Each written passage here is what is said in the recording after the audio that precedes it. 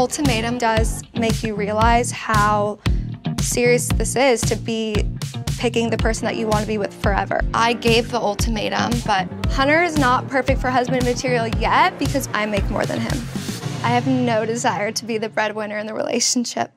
Now I'm kind of starting to wonder if Hunter is the one for me. Hello, everybody, and welcome back to my channel. We are here with the one and only Alexis PARR from the Ultimatum to hear all about her wedding and get life updates and talk a little bit about the season. And we're going to dish on Real Housewives of Beverly Hills. So definitely stay tuned and give this video a thumbs up and subscribe. Alexis, happy Friday. It's so nice to see your face. How are you? Oh, good to see you. I'm great. How are you? I'm doing well. I'm having a little bit of decompression from that crazy Instagram live last night with Shayna and Shane, and Shake showed up. Did you catch any of it? I caught all of it. I loved it. I was like dying just because of the forum of how it took place and how they're like, well, we need to talk about XYZ. Well, that's the thing. I told them, I was like, how do we want the vibe to be? Because I do a lot of interviews and they really just wanted to have like a catch up Kiki and like bring the drinks, and they had things they wanted to address, so I didn't really have to like ask that many questions. So it was more of like a hangout, and it turned into the most like dramatic live ever. It was so chaotic. I saw it. Was like, what is happening here? Like, can we round out this? Yeah, I was trying to move it along. It was a mess. Feel free to check that out. Are you familiar with like a lot of other Netflix shows, or was going on the Ultimatum just like out of a whim for you? I love all the Netflix shows. Like, I love Netflix. I watched Love is Blind 1. I watched Love is Blind 2. I watch a lot of this stuff. So, Selling Sunset. oh my God, yes, I love it all. Okay, I know you're a reality TV girl. That's why I can't wait to talk to you about RHOBH. But tell us like what's new? Like where are you working? Where are you living? Like what's been going on? So after the show wrapped in like May maybe of 2021, Hunter and I moved out here to LA. So we're in Brentwood. We love it. We've been living here for like a year and a half now. And we both work at the same company. We've stayed with like our current jobs, which is a tech company. Cool. And like tell us a little bit about what you do for work. So we're both in tech sales. So like I sell, it's so boring to talk about, but I sell like database, something that you literally can't see, to people who have been in the tech world for longer than I've like been alive. And you're not causing like any crazy ruckus, right? Because Jen Shaw from Salt Lake City, you know, she was doing some database too, and that ended up pretty poorly for her. Yeah, no, nothing is happening like that. Oh my God, that was actually crazy. But yeah, everything with work has stayed consistent. I've obviously been working with an agency as well and doing like some influencing stuff kind of on the side, but I've stayed with my normal job and everything. Yeah, and sometimes people like listening like or watching like love to hear about like everyone's boring jobs, because like everyone has these boring jobs, and that's why they watch reality TV shows to like spice things up and make 100%. things We have to crazy. live vicariously through them. Yeah, and you ended up on the Ultimatum. So how did you guys apply for the show? How did you end up on it? I personally loved it, so I cannot wait for season 2. I know. I'm trying to figure out when season 2 is coming. I hope soon. I think soon. I But heard in later in the year, possibly like the yeah. queer season. So they like casting director reached out to me over Instagram. Hunter and I were having conversations at the time of whether or not we wanted to move, and if we were going to move, like would we get engaged or would we live together for like a year. So they literally messaged me and I was like, oh my God, they're listening to our conversations, we're having these conversations. And it was kind the of a iPhone. joke. The Yes, iPhone picks up everything. I was like, they're listening. And so, and that's what I was texting my friends and stuff and kind of laughing and joking. And then I ended up hearing them out, got on the phone with them, and like call after call after call, months went by. And it was like, holy crap, like this actually might be a real thing. But we kind of always thought we're never going to get like chosen for this, blah, blah, blah, blah. And it was positioned to us as, you know, you're coming on with other couples as a couple. I think that was like what sold me, is that I'm not coming on as a single, I'm coming on as a couple. And you're going to be relating to other couples in a very similar situation, that where one person is kind of ready and one person is dragging their feet for whatever reason. It's like kind of like marriage boot camp where it's like a Yes. therapy type thing, but then when you got there, it was clearly a wife swap. So it really threw you for a loop, so much so that you guys didn't even want to go through with the competition. Do you ever regret the way things turned out? Do you wish that you stayed? Do you feel like you got everything you needed out of it for your relationship? I'm so glad I did not stay. It looked crazy. I wouldn't have wanted to live with another person. So I was living alone before. I'd never lived with a guy. So my first time living with a guy, if I had stayed, would have been with like a person I'd known for, Wow. Yeah. and it's special that Hunter and I got to, same for him. So special that Mhm. we got to live together. I wouldn't have wanted to kind of air me living with someone on TV that's not the person that I'm even really wanting to get married to at the time. So I'm more than happy with how it turned out. I obviously had no idea though that we were That getting was gonna. engaged. So were you like pissed at the producers? Did you feel like it was a setup? Oh, at like the whole The whole experiment. it's hard because like you're there, you've committed to it mentally. But yeah, I mean, we had to have chats with like we had to have conversations about it. And I remember being like, okay, well, is it like a two-bedroom and like we're sharing an Yeah. experience? Like I was just very naive, I think. And then it kind of just happened. And I was like, holy crap. And I remember they were asking me, like, so who are you going to want to live with? Who are you going to want to live with? The producers. And I was like, who should I live with? Who should I choose? And they're like, Alexis, it has to be your choice. I'm like, I know, but who do you think? And I feel like you're so like particular and like you have your like the way you go about things. Like I couldn't imagine you living with a guy that like wouldn't have that respect for you because you're so feminine and like you clearly like your privacy. Yes. The fact that you even have to say, is there two bedrooms? I'm like, me. Literally me. Yes. Yes. It's just like I work from home. So I would have been home a lot and Mm, sharing that one space with literally working Colby, from maybe. home. Yeah. Like, and I'm a homebody. I like my alone time, and only child. So I like having my own private time. And, Hunter and I both work from home, but yet we give each other the space we need. And when you're living with someone that you barely know, it's hard to like figure out, okay, how do I communicate with this person? How does this person communicate with me? It would have been, I mean, and you saw it with other couples. Like it is a challenging experience for And it, sure. it seemed like some of the other couples needed to do it in order for their relationship to grow, and a lot of them obviously broke up besides Madeline and Kobe, and then Shanique and Randall as well. But you guys ended up just getting engaged right then and there. Did you have any idea he was going to propose? And are you glad that it happened that way? And then I have to ask, like, if he ended up re-proposing after when the cameras weren't there. So here's what happened, and here's what I knew. So the night before was the night where you kind of see all of us talking. And I described it as the night that like April and Jake had that kind of blow up fight, because that's kind of what Mm-hmm. you can remember. And that night I remember consoling a lot of the girls and talking to them, and they don't like show any of this, but I'm trying to, it's really the first time for me to like talk to these people one on one with and kind of understand their situation and my situation and connect with these people. And I'm learning that, like, a lot of people are in similar situations. A lot of people are going through conversations that they never had before on camera. A lot of people are here for the wrong intentions. Like, I was Mm-hmm. learning a lot. So I go to bed that night, and Hunter, I guess, is one of the last people to leave. We didn't all leave at the same time. And Yeah. he pulled the producers aside and said, I'm ready to marry Alexis. And they're like, what? Like, are you sure about this? He's like, I'm sure. And, they ask him why, and he gives him he gives the reason. And then he's like, but I don't like want, like, what does this mean? And they're like, you have to propose then if you're ready. And he's like, Mm-hmm. well, we signed a contract, like, for an 8-week gig. Like, I don't want to mess up anything that you guys had. And they're like, no, no, if like, you can't continue to go on, because that's just Yeah. like not You're wasting everyone's time if you right. weren't committed to the process. Exactly. And so they're like, we'll regroup with you tomorrow, see if you're still feeling the same way, Mm-hmm. and reassess. And so it's the next day, I see we're all living in our own situations. And I go to get coffee, and I see like Lauren and April down there, both telling me that they want to pick Hunter to live with. And you're like, And no. no, I'm literally just like, great for you. Glad that you guys have someone that you're like wanting to live with that happens to be Hunter.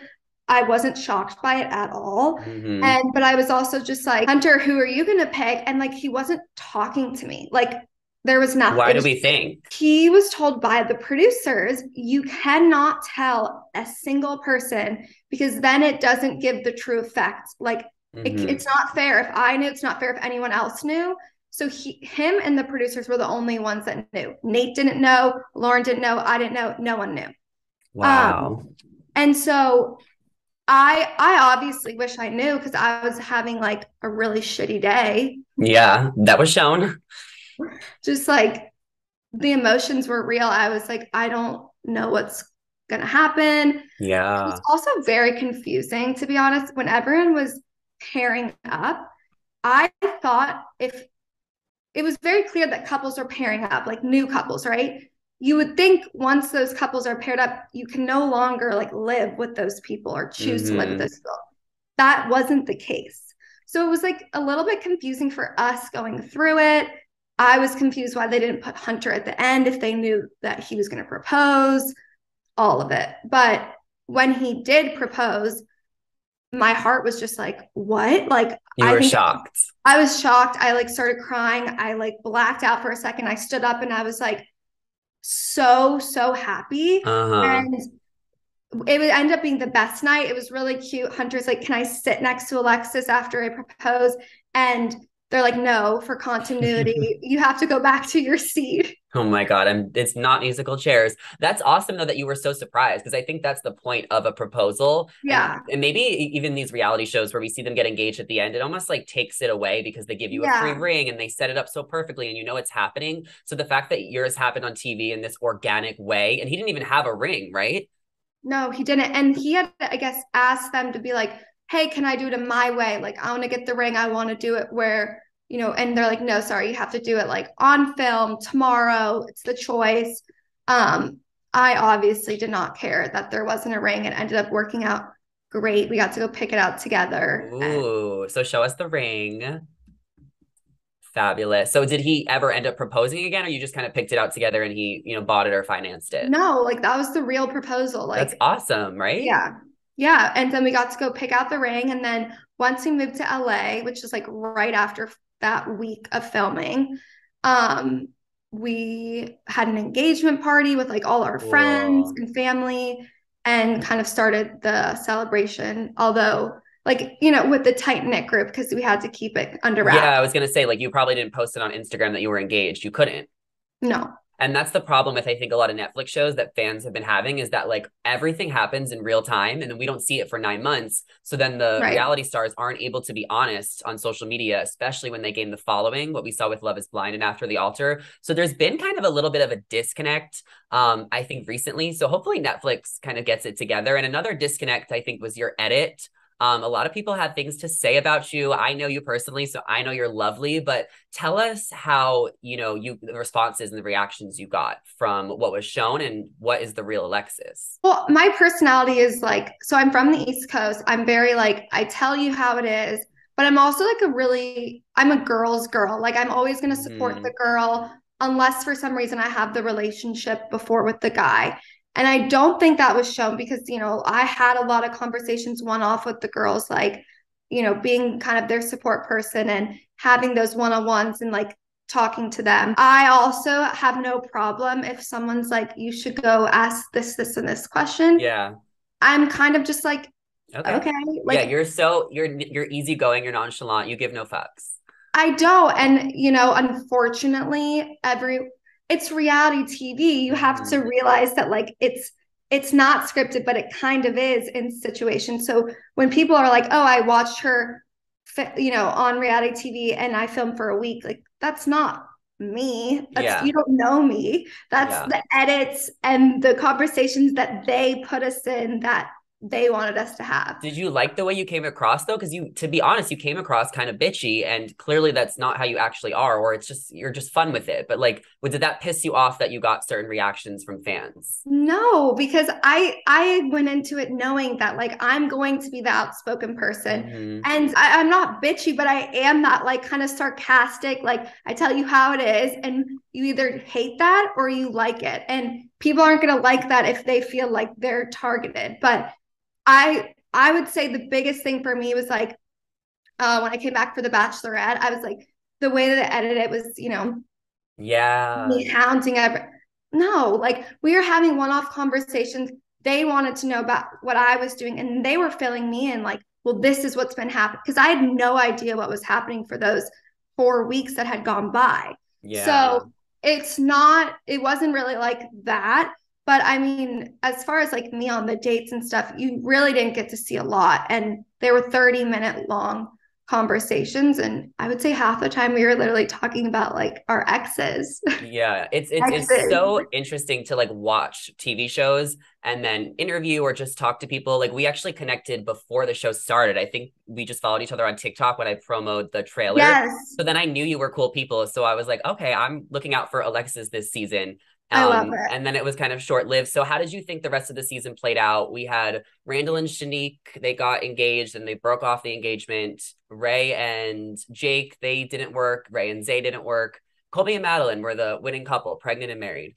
Yeah. When we watched it was hard to watch because like I imagine them watching this back and they have already moved on in their lives. Again, like Yeah. we talked about, like it's been months. And I Hmm. was like, damn, like a lot of people were vulnerable, which I appreciate.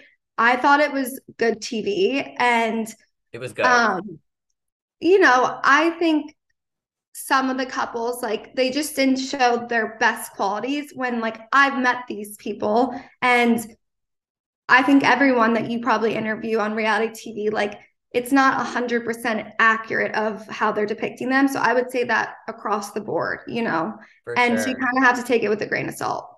Yeah, Ray is like my bestie from your I love season. Ray. I love Ray so much. And I've also interviewed Madeline, which I loved interviewing her because she came off crazy on the show and she is so freaking cool in real life. So everybody Yeah. feel free to check those out. But who are you staying in touch with from the show and who are you and Hunter close with? So I would say Ray, funny enough, Ray and Zay. Okay. Oh, both of them, but like separately because I know they're not on like speaking Yeah. terms. And then I think Hunter still keeps in contact with Randall a lot. Like they were pretty cool after I've like messaged Lauren and Nate a little bit just because they got recently Yeah, they married. just got married. And they And got a lot of backlash.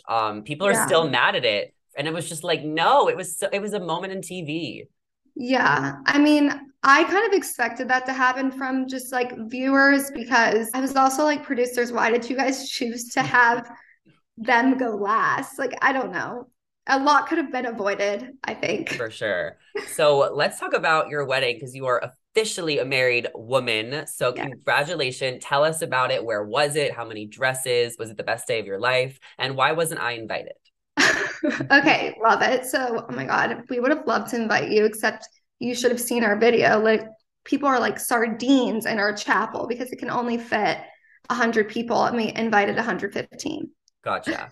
Or we had 115, but it was in Palos Verdes. The chapel was at Wayfair's chapel, and then the ceremony or then the reception was at Palos Verdes golf course. And it was literally the best day. It was like what I have dreamed of as a kid. I have always wanted to get married there since I was like 5, and it came to life. And I just felt like a princess. I had one dress, and then I switched to a second party dress. We did like a welcome drinks the night before, Cool. a rehearsal dinner the night before, and then a brunch Sunday. So how long ago was this? What's your date?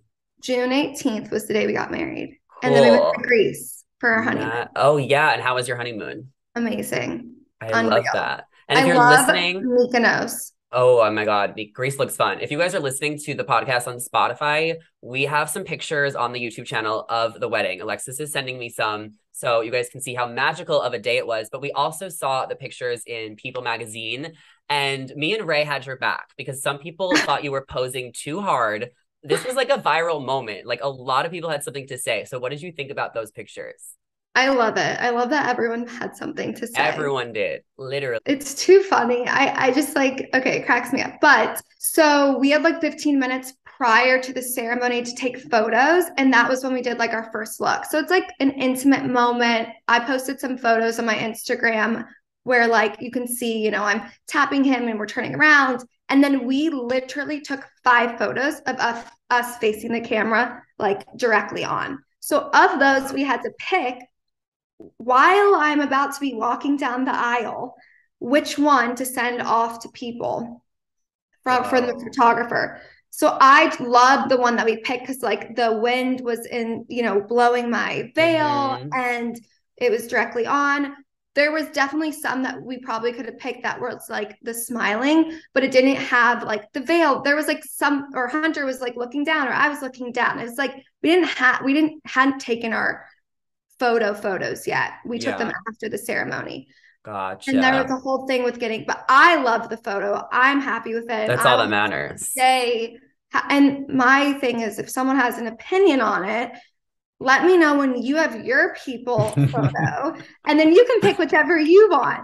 Let them know. I love that. Good for you. It's your wedding, your pictures. It turned out Yeah, beautiful. So it's thank you. glad to see that this show ended up working out for you and that you and Hunter are happy. You live together in LA. Are you guys planning on having kids? Is that the next step? I mean, yeah, we want to have kids, but not like right this second. So I think, it'll be like a year and then we'll reassess kind of the situation. But we definitely want kids, yes. No, are you trying to maybe, you said you're doing a little bit of content. Are you trying to get into like the influencer space and kind of capitalize off of your new following, or is that just not something you're interested in? I think it's like something about your 20s where you're trying to kind of figure it out still. And for me, I think what's really interesting is like hosting, giving like talking about relationships and like being advocates and kind of giving your experience and hearing from others. And something like that would be really interesting to me. But going on another show, I don't really know how that would work unless it was like a A couple couple of show, yeah, Amazing like Race. yeah, like I could see Hunter. I always joke I want Hunter to go on Dancing with the Stars Ooh. because he's such a good dancer. But I would love to do like a hosting type thing where I can kind of chat with couples because you're putting yourself out, you're vulnerable, and I think the more honest you are with yourself and like the more you have someone kind of cheering you on, the better the experience is for you, you know? Yeah, I mean, you guys are a team now, so that's Yeah, awesome. And you love Dancing with the Stars. Are you rooting for Charlie? Because I kind of think she's gonna win a at this hundred point, percent. but is it too obvious that she's gonna win? I love her and Gabby. Hmm. I was shocked that they put Charlie and Heidi on at the same season, but I think it's cute. But yeah, It I adds to think the show. I want them it to get into like some healthy Tears competition. ripped like He is. insane. I was like, damn, I hope I look like that as a mom. Right? You will. You totally will. Let's talk RHOBH. This finale was so crazy, and the Team reunion Kathy trailer. or Team Lisa? I'm Team Kathy. What about A you? 100%. Like, did you see the trailer? She's like, "You're the biggest bully in Hollywood, and everyone knows it." I was like, go off, Kathy. I Go love off. Do you think she's really gonna like annihilate Lisa at the reunion? Because I feel like the trailer only showed like Kathy's side, but I think they were just doing that because Lisa had like the final say the last few episodes since Kathy doesn't really film confessionals to kind of like even the playing fields. I don't I don't think Kathy's gonna go in because I don't think it's worth her time. Like she's Kathy Hilton. Like she doesn't need the housewives in the way that Lisa needs the housewives. You know what I mean? Like Kathy can be like, I'm good, I'm bowing out. Lisa needs it to stay relevant. And Kathy will always be relevant, which is why I love her and Paris and the whole fam. Yes, we love the Hiltons. I've always loved the Hiltons. We used to like go to their hotels when I was a kid, and I would look for Paris everywhere and ask all the staff. And I never found her, but I did meet her at the Abbey recently. So have you met a lot of like reality stars and celebrities since you've been in LA? Who are some of your favorites? So I've met some. I met like the event that we were at together, the Yeah. Netflix event. So like the Selling Sunset people, and I love all the girls from that, truly. I've met Natalie, obviously, and Deepti from Love is Yeah. Blind.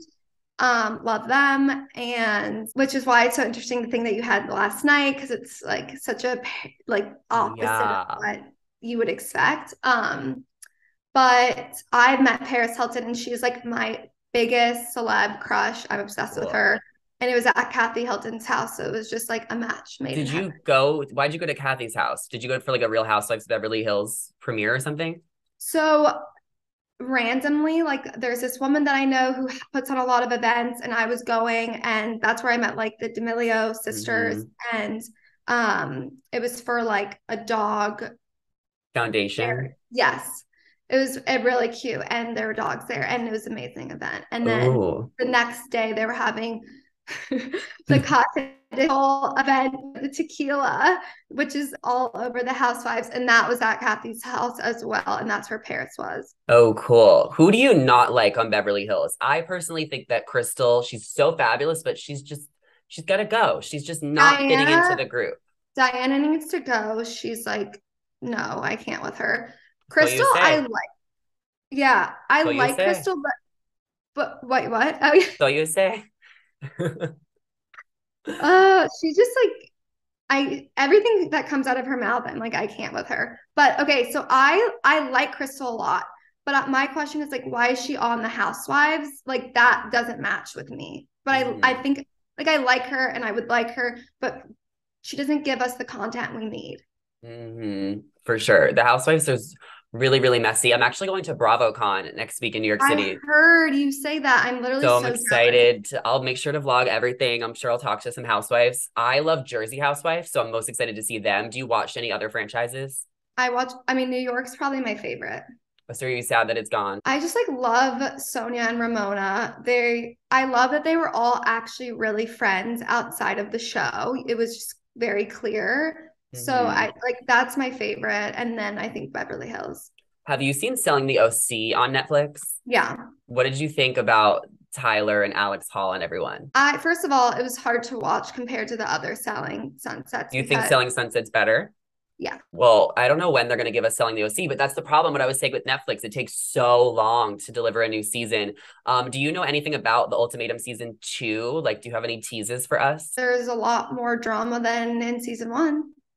I would expect that because that's what happens. Like the first season is more like organic, and then it's like an experiment, and then the second season, the producers know what they're getting themselves Well, into. and they were a little bit more transparent and open and honest to the cast about the expectations. So, like, they knew going into it the premise, they knew going into it you weren't going to have your phones in the first week, which, like, there was a lot of things that with any first season, it's a learning experience for both the cast and the producers. Yeah. And then the second season, it gets ramped up and you don't really go into it blind as you do the first one.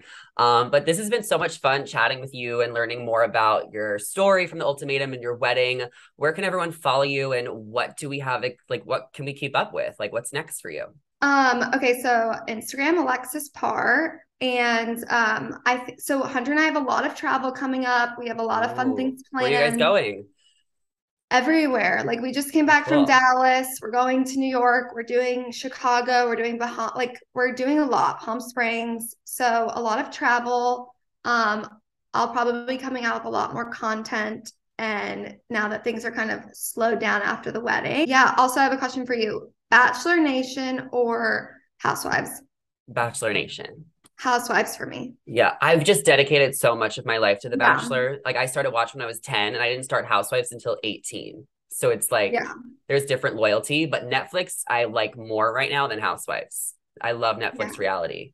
Netflix is crushing it. They need to like come back because they're not crushing it really, but we love Yeah, yeah. it. Well, Love is Blind is going to come out, The Ultimatum. Did you see Dated or Related?